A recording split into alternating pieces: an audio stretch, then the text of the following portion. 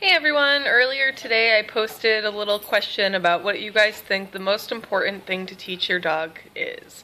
I got some really great answers. Recall, which is definitely a huge one. Even if you're not planning on ever letting your dog off leash, dogs escape and leashes break, so that's a huge one.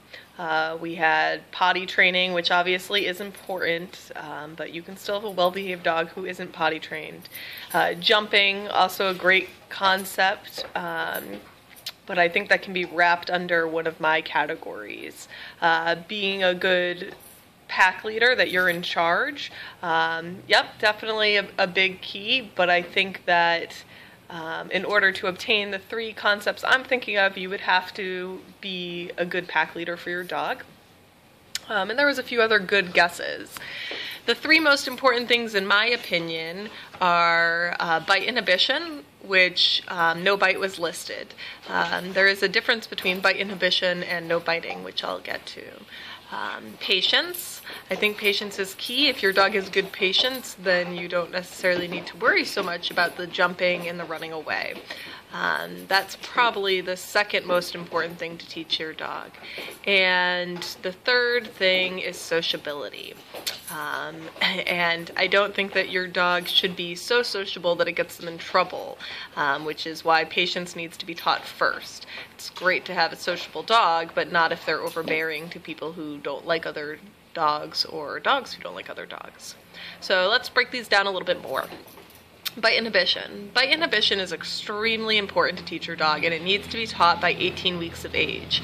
A lot of times I'll have puppy owners come in and their puppies aren't even nipping them at all, and I say to actually force your hand in their mouth and make them nip you so you can go through the bite inhibition exercise that we teach in puppy class.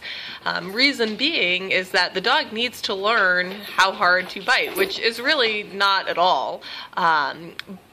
The concern is that a dog who has never taught this as a puppy, if as an adult they get put in a situation that makes them so uncomfortable they want to bite, they're not going to know how to appropriately warn a person to back up, and that's when a lot of damage gets caused. Insecure dogs who don't nip as puppies definitely are the most common ones to become vicious biters when they're an adult. And, puppy mouthing is something that every dog goes through, but they also don't always grow out of it. So I think that it's important to teach your dog at a very young age, before 18 weeks, that it is not appropriate to mouth a human, whether it's in a play sense or to tell them to back up. So that's the most important thing to teach your puppy at a young age. After that, the next most important thing is patience. I went to an Ian Dunbar seminar last year, and one thing he talked about is how on his walks he would stop and read newspapers to make his dogs just hang out. And then I started to think a lot more about this concept and about homeless people's dogs. Homeless people's dogs are extremely patient. They just hang out with their owner all day waiting for things. And yet, especially in areas like this where it's rural or a city, we're kind of go people. We take our dog out for a walk, we view it as exercise. So we just walk fast to burn those calories and get the energy out. But that doesn't mean that when they say a squirrel, they're going to look at it and wait, or a person or another dog. So teaching your dog patience through daily exercises is a great idea. Some easy examples that you can incorporate in your life every day are making your dog wait for their food, making your dog wait to have their leashes taken on and off, to have their toy thrown again, to go out in the backyard. All these things are very important. One thing that I try to do is when I'm walking, if I get a text message, I'll stop and have my dogs wait while I respond instead of walking and texting. And I notice that makes a big difference. Even whether it's just we're then walking down the street and they see a jogger, and instead of being all excited and whiny to go meet the person, they'll stay more focused on me. The third thing is sociability. Obviously, sociability is very important. Dogs who are insecure can be uncomfortable in big situations, like if you're having a birthday party or a holiday event. So making sure they're relaxed in those sorts of environments are very important. Also, there's the other end of the spectrum of over-sociable, and that's not good either. Dogs who just run up and jump all over people and get too excited, or dogs, we struggled with that with Molson when he was younger. He would see a dog and get so excited, and I would always let him go greet the dogs, and then when he got 70 pounds, I realized, oh, that's not really a good idea. So we kind of backtracked, and we're teaching him patience on his greetings, that just because a person's there doesn't mean you run up to them, or a dog's there doesn't mean you get to go play with them.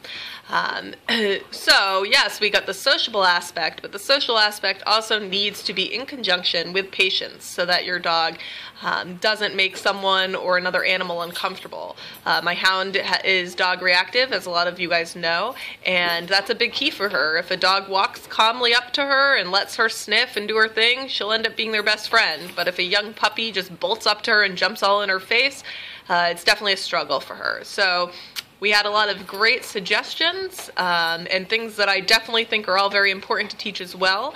But in overall concepts, I think that they can all be wrapped into one of those categories. And again, it's bite inhibition, which needs to be taught before 18 weeks of age, patience, which is important throughout everything, and sociability, which also needs to be taught before 4.5 months. If you have a young dog, one of the best things to do is try and introduce them to 3 strangers every day. And these can't be people you know, because you hang out with the people that are like you. So go sit in front of Dunkin' Donuts or Ace Hardware or the grocery store and try and get your dog to meet people. And then if you want to make it patient, sit at a further distance and reward the dog for calmly people watching. Hope you guys enjoyed this video. Have a great day.